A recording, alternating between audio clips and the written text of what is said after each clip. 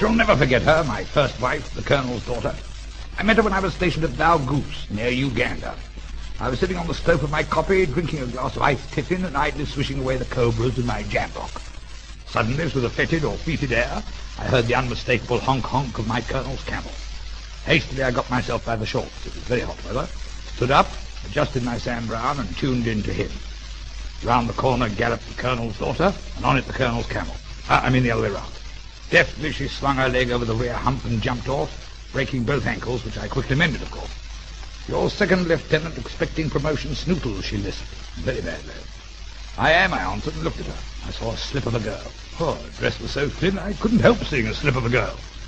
"At your service," I went on. "That's not what I want," she lisped again. It was awful. "My pater," she said, lapsing into Latin. I found later she was always either lisping or lapsing. Of course, I preferred it when she lapsed. "My pater asked me to warn you that your camp is likely to be attacked tonight by the popos. He sent me because his orderly is in bed with chilblains." "What about the telephone?" I asked, going towards it. "The wire's been curt," was her cut reply. I pulled my wire from the bureau and found that she spoke the truth. I muttered a terrible word under my breath, but not under enough. She heard. "All right," she laughed, "I'll stay." I blew my pibroch. I was with the Scottish regiment at the time, and my platoon was quickly to hand. Sam Brown had stopped singing. We were listening to chamber music. "The popos are attacking tonight, boys," I told them all. "Be ready. Dismiss." Prunella smiled. Terrible. We were alone at last. She put on her gas mask. She looked wonderful. I took her in my arms, and bungalow and everything. "Colonel's daughter or no Colonel's daughter," I crooned, "I love you." She kissed me, with her gas mask on. It was most uninteresting. She took it off. Too late. Ping! A popo had drawn a bow at a venture and missed. I had a blow through my pibroch again. The enemy was or were upon us. The platoon retreated in extended order. Prunella and I stayed where we were in extended order. Tirava. What did it matter? A few months later, we were found, Prunella and I, locked in each other's arms. Someone unlocked us and took us to the Colonel. "Are your intentions honourable?" he barked, and then suddenly I realised that they hadn't been. "I suppose so," I mumbled wearily. So we were married by the Reverend Charlie the Chaplain, and came through an archway of crossed bagpipes to face the world as man and wife. I forgot to say that we stuffed the Colonel's camel and kept it in the drawing room. Prunella often used to climb on it and shout in potpourris, "Hooch, hooch, bum, bum." In translated means, "God, ain't it lovely? God, ain't it lovely?" And one day she died of heat bumps. She was always up to scratch, suddenly tickled to death. Heat bumped off. Oh, I shall never forget her, though. My first wife, the Colonel's daughter. Oh, I must go and have a cut off the joint, I suppose. Goodbye, boys. Oi, listen. We know that women suffer, and they tell us now and then. Maybe I seem a duffer to wonder why they envy men. For in their hours of leisure, women have the gain of achieving much more pleasure than the men, as well as pain. I'd rather be a woman than a man. I'd rather be a master than a slave. I'd give $1,000 not to wear these ties and collars, and I'd rather have a make-up than a shave. I don't know why dressmakers sew those hooks and eyes that bust, or why the little press studs go on which they place their trust. They're nothing to the buttons, though, that we've got to adjust.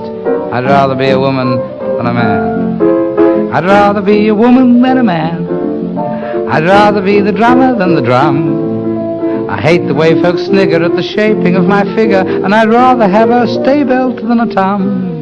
Men must sow and women reap, at which they're quite adept, through thinking what I've got to keep for nights I haven't slept. But I ain't quite sure that I could sleep if I were being kept. So I'd rather be a woman than a man. I'd rather be a woman than a man. I'd rather be the kelker than the shows.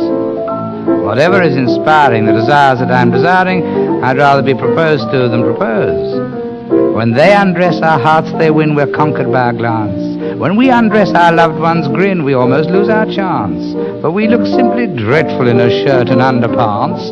I'd rather be a woman than a man. Men must work while women peeping through tear-laden eyes just lurk. Well, I'd sooner do the weeping and let others do the work. When the population's growing through a larger family boost, it's the roost that does the crowing, but the hen that rules the roost. I'd rather be a woman than a man. I'd rather be the altar than the pew. They say what men keep doing often leads to women's ruin, but I'd rather be the done to than the do. Girls get taken out by men, but still think they're immune when asked for something now and then. It's never opportune. I'm tired of paying the piper when they always call the tune. So I'd rather be a woman than a man. I'd rather be a woman than a man. I'd rather stay at home when war is brisk. But if the foe get cruder and their methods get still ruder, well, I'd rather be a whack and take the risk.